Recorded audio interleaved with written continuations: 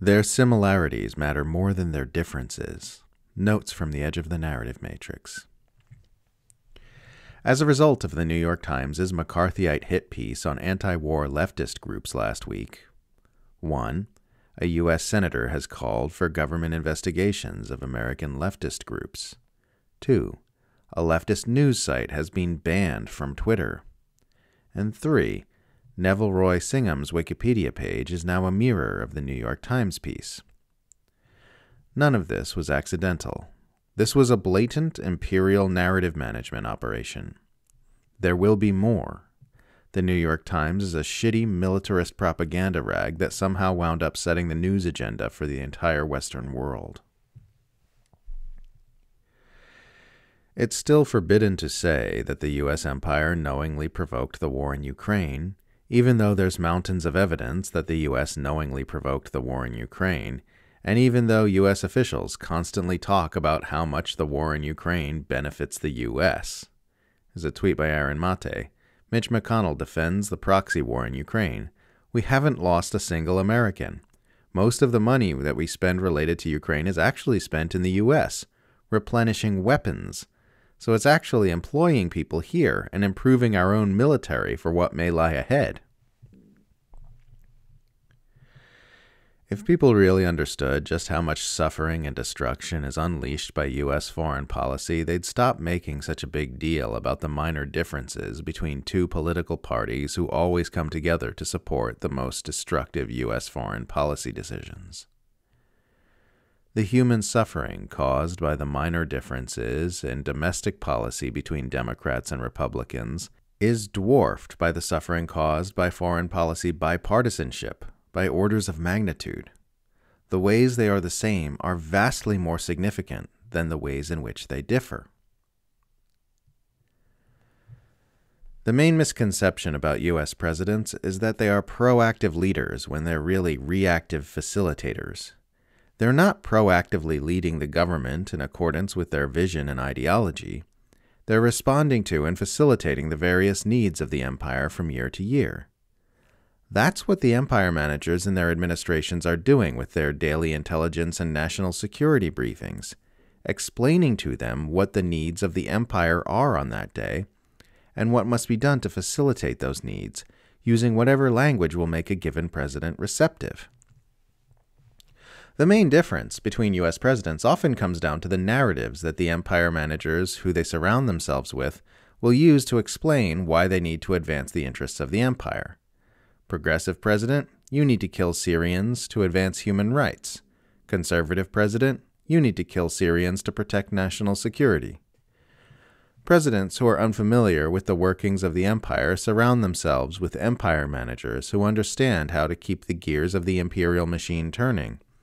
And those empire managers explain what needs to be done in ways that the president will listen to. This is a big part of what keeps the empire moving the same way from administration to administration.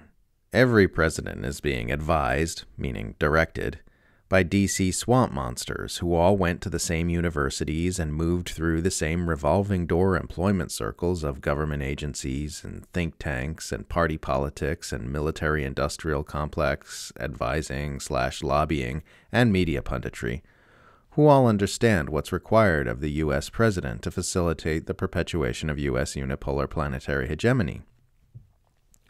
These swamp monsters are part of the permanent government structure that stays in place regardless of the comings and goings of electoral politics.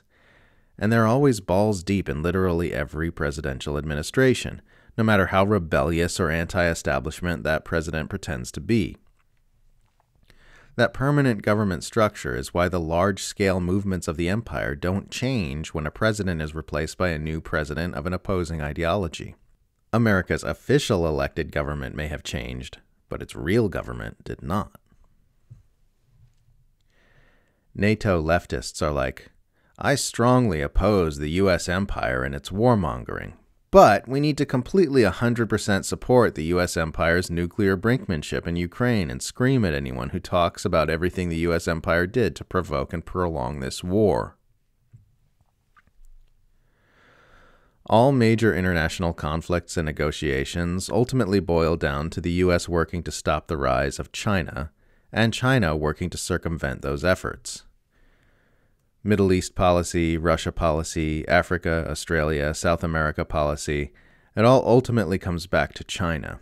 And here's a quote from the Wall Street Journal saying, in exchange for significant U.S. concessions to Saudi Arabia, the Biden administration is trying to secure assurances from Saudi Arabia that it will distance itself economically and militarily from China. That's why it's silly when right-wing populists act like anti-war heroes for saying the U.S. should stop warmongering with Russia and the Middle East in order to focus on China. It's all about China. It's all the same agenda. They're not on different sides from the Democrats.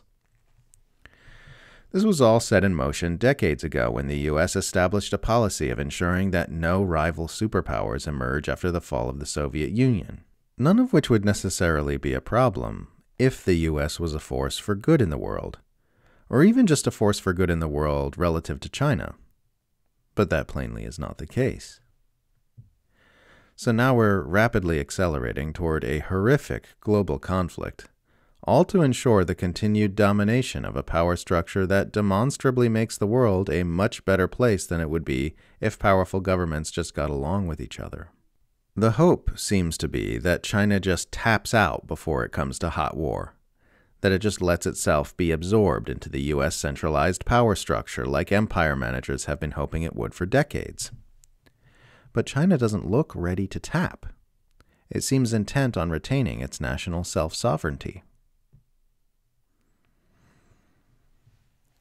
It's so stupid how we keep talking excitedly about the possibility that there's non-human intelligence out there in the universe, while our own oceans are full of giant-brained whales whose inner lives we know nothing about, and who are being driven to extinction by human activity. The inner lives of cetaceans are completely mysterious to us. We have no idea what they're doing with those brains, or what their minds are like from the inside. The sperm whale has the largest brain in the animal kingdom. It doesn't take 9 kilograms of brain matter to make a tail go up and down, yet there's almost no curiosity about what they're using it for, and we're killing them all off with pollution, ship collisions, ocean netting, overfishing, and sonar while looking to the stars for intelligent life. It may end up being the case that we kill off a high level of non-human intelligence right in front of us before we even understand it. We're stupid.